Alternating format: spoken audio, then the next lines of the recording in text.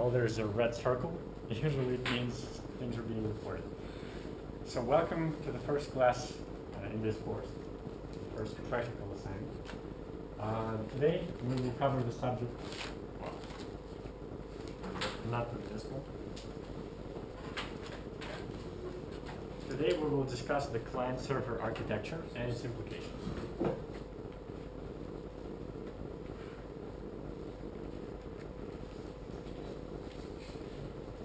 You were probably exposed to this term in the past. Maybe you have some things to share what it means or what it might mean. Well, I mean, clients are clients, and we probably heard things such as the client is always right. So you definitely have to know something about clients. What about servers? Has anyone ever seen a server? What was it? A box with the label server on it? So what was it? Running stuff. Uh-huh. So this is a machine. What kind of a machine? Was it big? Was it small? Or did it make a difference? Does it make a difference? It's what's installed and what's running makes a difference. Okay, so there are several aspects. On one hand, the server is a machine that serves, that does something for us. But on the other hand, it is also a piece of software that serves a specific function. And that's an abstract thing. So if I ever ask you if you've seen a server, you may just as well say, no, I have never seen one, because it's a non-material thing. So this class will be about the software side of servers and, of course, clients. And in any case, once you have the software, you can make it run on pretty much any platform. It could be a huge box in a big data center. It could be a small computer such as this one.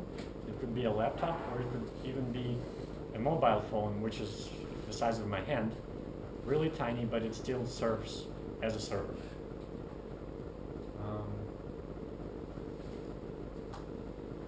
Is there anything you would like to ask at this point? What kind of servers are there?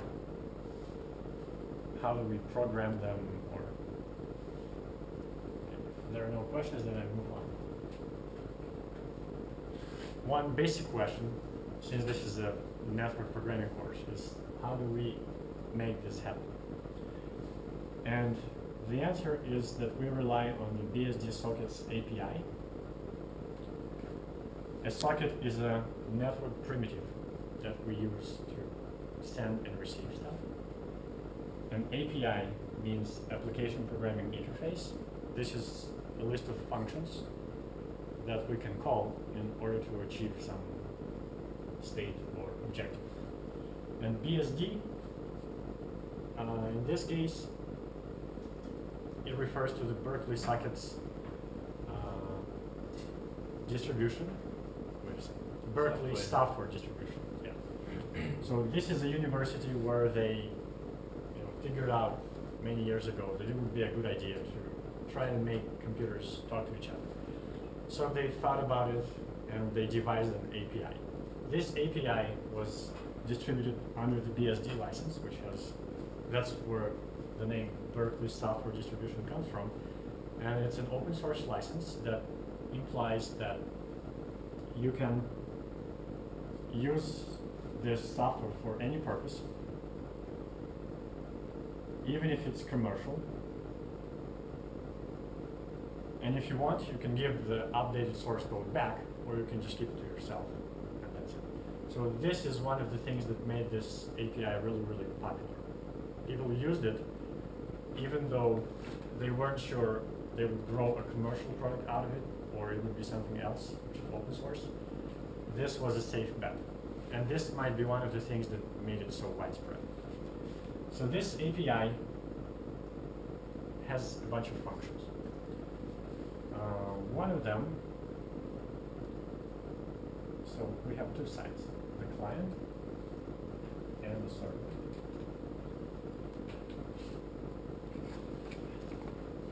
That's a server, and this is the client. The client connects to a server, and once the connection is established, you can exchange data, send more data back, and so on. So how do we do that? Using the sockets API. There are several primitive functions that you need to understand in order to be able to devise your own protocols, implement other protocols, and then set up your own server. And there are not that many of them. I will start with the client side because it's a little bit more simple. So there is a function called connect, which takes an address and the input. And the address is a data structure that has several components. One of them is an IP address. And the other one is the port number. The port number is a figure that varies between 0 and 65,535. You should always question such things as magic numbers. Why is it 65,535 rather than 666 or 1984? Any guesses? It's a power minus one, because Yes. in binary system So this maximum. happens to be 2 to the power 16. And 0 is also a number. So that's why he said blah blah blah minus 1. 0 is usually reserved for some special purposes. We'll come to that sometime later. So, yeah, this is the connect function. There's another one called send, which allows you to send some data to the peer to which you are connected. So let's just say we're sending some data. Oh, and by the way, all this stuff, I'm running it from memory. If you read the documentation, maybe this one is not called address, but target address, or just target or destination. You know, it's not really super accurate, but when we switch to the practical part, we'll implement it in real time. So we'll see whether I remember things accurately or not. Then there is another function called receive. Usually, you give it a number that indicates the amount of bytes that you are ready to accept. Let's say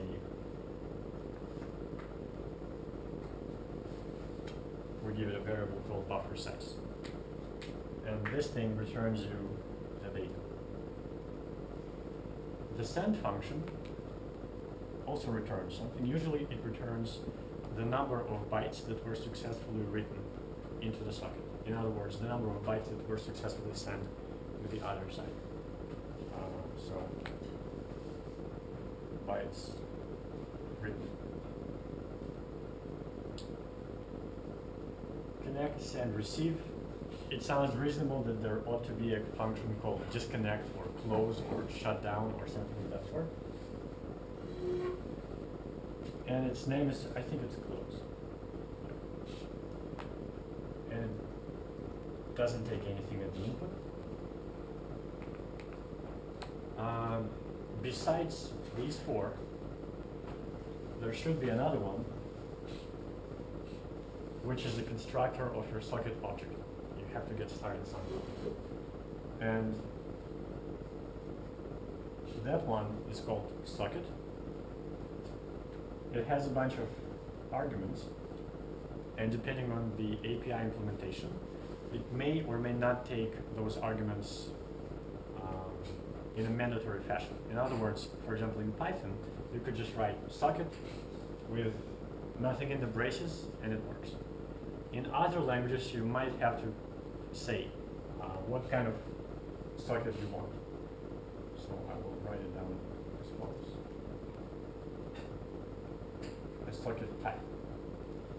Since we haven't yet discussed that in the other class, it's probably premature to discuss what you should write when you call this function.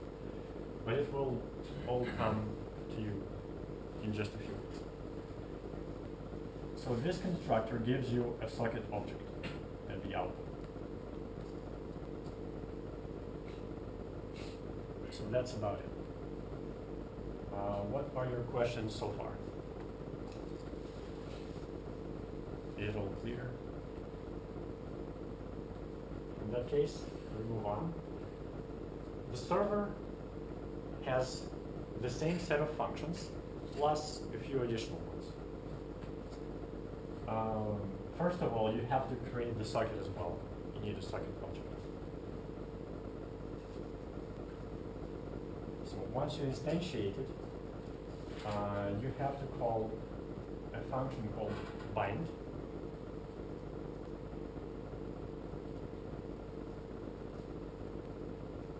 And specify the interface to which the socket is bound. An interface, in this case, is a network interface. And in simple terms, you have to somehow tell it which network card to use for accepting those connections. So we'll get to that shortly. Once the socket is bound, if this function runs correctly, then there will be no exception thrown, so you can move on. Another function from the API is called listen.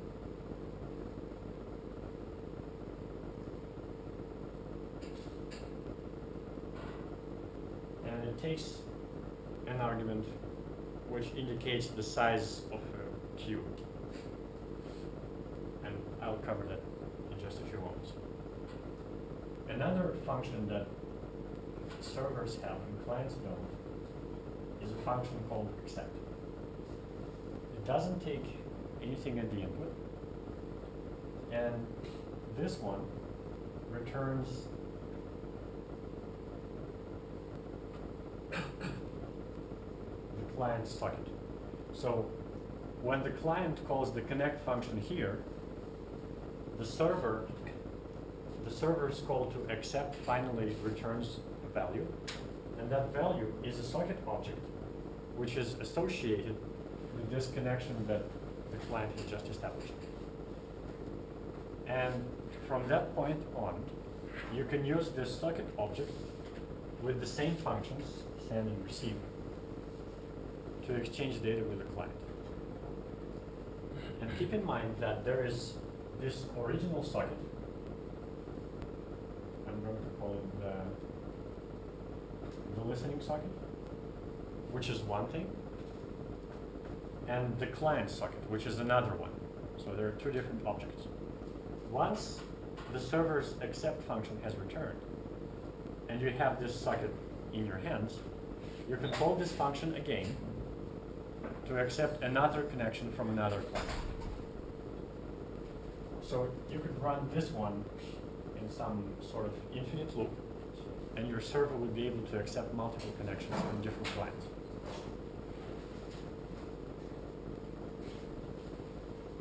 And this one has a close function here. Now let me tell you a few more things about interfaces.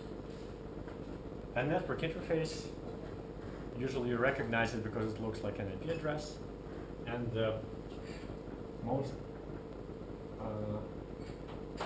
widespread interface that we'll be using throughout our experiments is the local host interface, which is 127.0.0.1. If you have your computers in front of you right now, you could write ping this and it will reply, even if your computer is not connected to an actual network. In fact, the entire 1 to 7 dot whatever range is mapped to your local host. So you could do something like ping 1 to 7, 1 to 45, and it will still reply. And another interesting thing is that depending on your operating system flavor, you could even write something like ping 1 to 7.1, and it will still reply, even though this doesn't look like an actual IP address. if your computers are turned on, give it a try.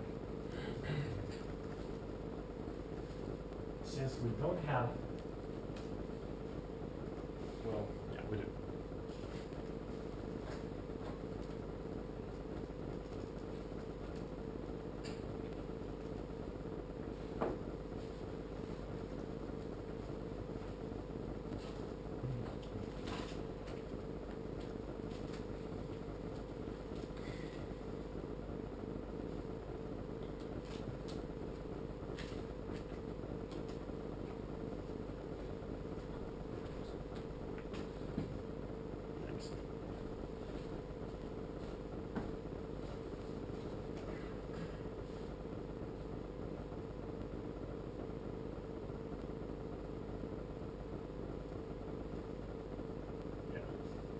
Another problem. But anyway, I'm going to use this side first. I'm going to draw the same stuff again. So on one line we have the client, on the other we have the server. And there is something important that I have to emphasize. So when the client connects, when you call the connect function, let's say I'm connecting to port 80, which is a regular port used by HTTP servers. When I call the connect function, the network modules in my operating system will choose a port somewhere in this range, which is currently not in use, and allocate it to this socket. And it could be a random number in that interval. So let's say it's this one. A connection is established. And remember that the accept function gives you a new socket object. So when this connection is established, you don't actually keep talking to the same socket that has accepted your connection. It's going to be another one. So somewhere, if this thing is three-dimensional, then if you look behind this line, there would be another socket to which you actually are connected. And you can view those connections using a tool called netstat. Right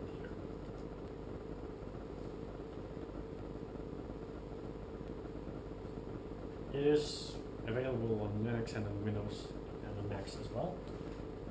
You could run it with arguments such as -a, it means show me all the connections, and -n, which shows you the port numbers as numbers instead of such words. For example, it would show you 80 instead of showing HTTP. That's what we want for now. So if you run this command, you will get a long list of stuff. And that will show you all the current connections that your system is dealing with, as well as their state. And by state, I mean something like waiting, connected, disconnecting, etc. Connection established, and so on. So did anyone give it a try? Did you see something like that? Uh-huh. Okay, so it's waiting for something. By looking at the port number, there is actually another argument. I think it's -p, but I'm not sure. But you can, of course, find it in the manual. It will tell you the ID of the process which is responsible for that socket. So you could see who the owner is, and based on that, you could guess what that connection is about. It's waiting for an incoming email, or for an incoming HTTP request, etc. In our practical assignments, well, at least in the first one, you will have to implement a client and a server.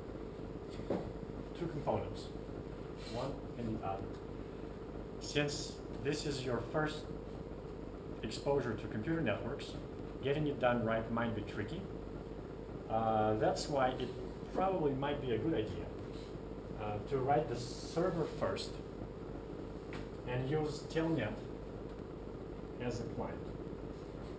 Because telnet does exactly that. You give it, so when you run telnet, you say something like this. Telnet IP address, let's say it's 127.0.0.1, and then a port number, like 80. And when you do this, the server accepts the connection, and once the connection is established, whatever you type in the telnet window is sent to the server using the send function. And whenever the server sends you something, telnet automatically receives it and prints it for you on the screen. So the point is that, let's say you implemented your own client and your own server, but something doesn't work. And obviously, it could be a problem here or on the other end. But if you use telnet instead of your own client, then if something doesn't work, it's very unlikely that it's a bug in telnet. It's most likely somewhere in there. So that's why our first steps will be with telnet and a custom written server. So I think this is an introduction that gives us enough info to get started with the practical stuff. But before we do, what are your questions? Yeah? I have 3 questions. Go ahead. First of all, what does a client look like? You mean in terms of source code or? No, in terms of write a client. What does a client look like? What your client has to do once you're completed? Yeah. So the first assignment will consists from the following objectives. So first of all, you have to devise your own protocol, a set of commands, which you can send to the server and get a response. So the client has to implement that protocol. Is this the kind of answer you were expecting? Okay. What's your next question? Second, doesn't the listen function on the server take a port number? I mean, Not sure. When you bind it, you give it the interface, which is the tuple of the form IP address and port number. We could double check that shortly when we get to the. And can we use JavaScript for server implementation? This is a tricky question. First of all, my only exposure to JavaScript is some sort of psychological trauma. I had to do this, so that's why I did it. I am not sure whether JavaScript gives you the BSD sockets API, because as far as I understand, it's supposed to be running within a sandboxed browser, and if you are able to establish arbitrary connections to anyone or accept connections, then this could hypothetically mean that somebody who opens your website also retrieves the JavaScript, which is then called through the HTML code, and your server will do nasty things which it wasn't expected to do. But since I'm not a JavaScript guru, I wouldn't bet my life on that. I know that there is one more thing. So when you call the bind function, and you set it to a port number between 0 and 1024. This is a specially designated range. It is managed by an entity called IANA, Assigned Internet Authority for Number Assignments, I think, or something of that sort. On pretty much any decent operating system, when you try to bind your listening socket to a port in this range, you will be requested admin rights. So I am pretty positive that the browser executing JavaScript code shouldn't be having admin rights, because this gives you too much power to do nasty things. That's why I am inclined to answer your question negative. But we can give it a try and figure it out together. What are your other questions? Which operating system is better? The one you know the best. what are your other questions?